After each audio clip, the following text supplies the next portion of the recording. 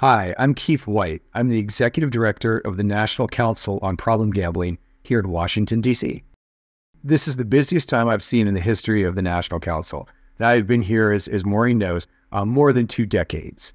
There's an unprecedented expansion of gambling, and it's mainly online sports betting.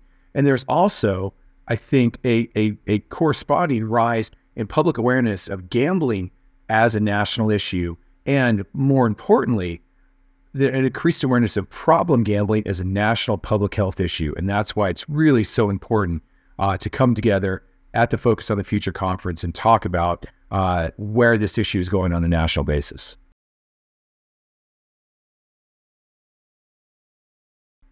The GRIT Act is the Gambling Research Investment and Treatment Act, and it would provide the first ever federal funding for problem gambling treatment and research. I think we can all agree this would have an unprecedented impact on our field. And I'll tell you why. 2 reasons. One, it would recognize the federal government's first dedicated investment in problem gambling prevention and treatment. And the span of the bill is 10 years. So it would finally allow us to build some sustained programs that can really create the evidence and show change is possible. And the second reason that it's important is this bill, the GRIT Act, is funded by taking a percentage of the existing federal tax on every single sports bet. Every single legal sports bet that is placed in the United States, for every $4 in sports bets, the federal government takes 1 penny.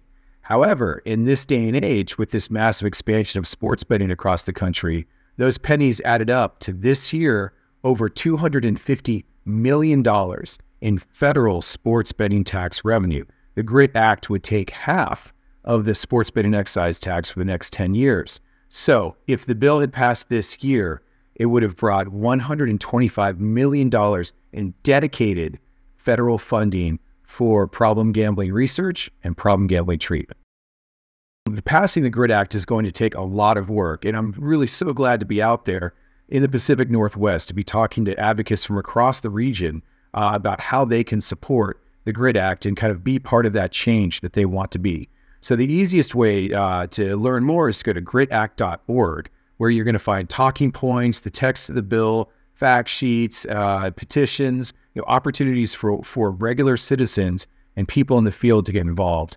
And then, of course, our strength is in our grassroots structure. So in working with the Washington State and the Oregon Councils on Problem Gambling, working with our friends and partners in the regulatory space and even in the gambling space, I think we're going to help demonstrate that there's an enormous groundswell of support to provide these funds to help not just states try and do problem gambling prevention, treatment, and research a little bit better, but to help those individuals who are struggling. So there's a chance for us to make a impact at scale across the country, but it starts with the grassroots, and it's going to start here in the Pacific Northwest. In this moment of the expansion of gambling, we know that not all gambling expands equally. I think the group that's at biggest risk for increases in gambling participation and biggest risk for increases in gambling problems are young male online sports bettors. And so the college age population has to be the biggest target, not just for prevention, but for education, treatment, and research and recovery, because these are the groups that are most dramatically impacted by the expansion of online sports betting. And so GRIT Act would do several things. One, it would just raise public awareness and make sure that everyone knows that this is a public health issue that needs to be addressed. And 2, universities are often able to access federal research and federal treatment funding through their state service agencies and directly through research funded by a group like the National Institute of Drug Abuse. So GRIT Act provides not just additional opportunities for research and treatment, but it provides opportunities for additional partnerships. And as we all know, we cannot solve a national public health issue like problem gambling alone. We need partners, we need engaged stakeholders, and we need stakeholders who are incentivized to address this field, because now there's dedicated problem gambling money that's finally coming down from the national level. the expansion of sports betting we're seeing right now is fundamentally different than any other waves of gambling expansion we've ever seen. So some of us lived through the growth of casinos, or even earlier on, the growth of state lotteries or other forms of gambling.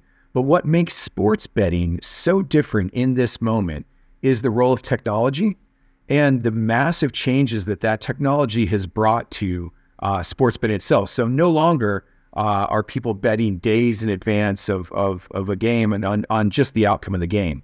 Now there are hundreds, if not thousands, of potential propositions within each game, perhaps even within each quarter, or within each down, or based on the performance of actual individual players.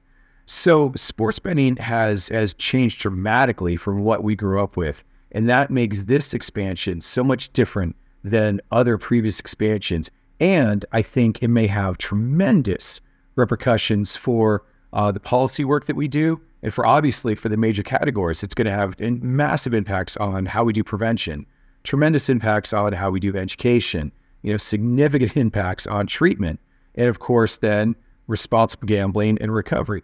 Every aspect of our system is going to need to adapt to the challenging world of new, modern, online sports betting. I think the first message is think globally, but act locally. So we know that we're stronger together. And by coming together at this conference, we can work with colleagues, we can work with peers, we can work with other stakeholders in this field to better understand where everybody's coming from, but also to agree on pushing forward to common solutions. And these national and even global trends in gambling and technology, are profoundly challenging. But so too are the opportunities we have to come together and really address them. The second thing is of course that what we've never had before in the problem gambling field is federal support.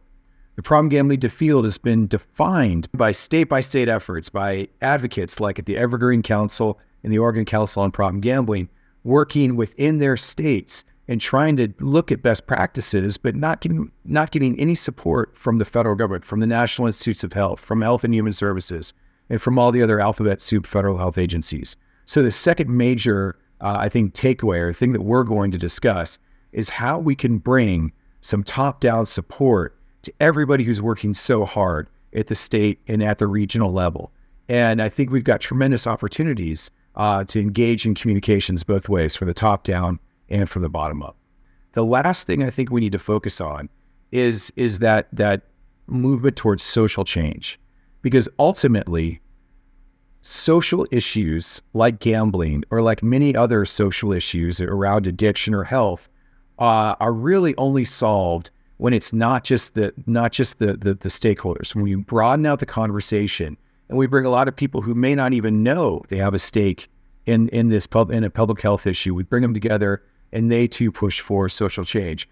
We still need to have that societal change to make sure that everyone sees not just that gambling is a national issue, but the problem gambling is a national public health issue, but that there is hope and help. Just like we say to individuals who are getting ready to call the helpline, there's hope and help. We want to tell ourselves in the field, in our states, our regions, and eventually a national level, we want to bring to the entire United States public, to American society, that problem gambling is a public health issue, but it is preventable and treatable if we gather together, if we all together push for that societal change. I'm so grateful to be invited to address the Focus on the Future conference, because I believe this is the model that we should see in all the regions across the country. Truly different states coming together with shared vision and a shared expertise. This is what we need to see across the country. So I believe Focus on the Future is and should be a national model for how we can come together as a field and try to help solve these national public health problems, because we have a rare opportunity to work across state boundaries and to bring together the wisdom of not just the region, but even from people from across the country.